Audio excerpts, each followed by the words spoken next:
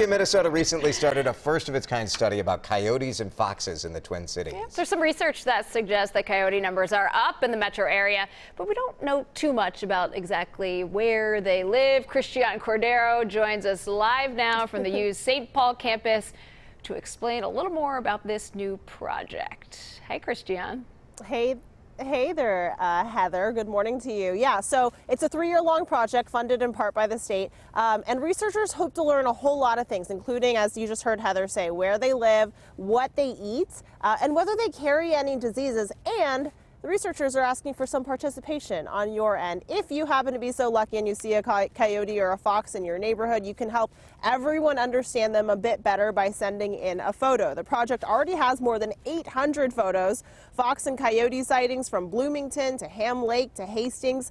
Researchers at the U are factoring that information in with the data that they're collecting out in the field. Here's what that field research looks like. They find a spot where people have seen coyotes and foxes, yet is far away from people and pets. In this case, we were in Bloomington at a trap at the U that they had set up there.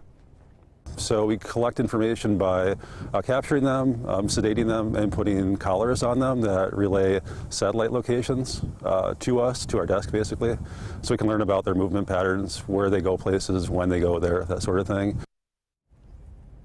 The trap itself is similar to a prong collar that a lot of owners put on their dogs, not meant to hurt the coyotes or foxes, and it hasn't hurt any yet. They're putting those GPS trackers on 15 of each species, so just to try and get a better idea of it, as it really is something that applies to pretty much everybody in the Twin Cities. When you look at the overall map, the sightings are really everywhere. So coming up in the next half hour, we'll tell you a little bit more about what they've learned so far and some of the advice that they have based on that. Heather, back to you. All right, Christiane Cordero live in St. Paul. Thanks so much, Christiane.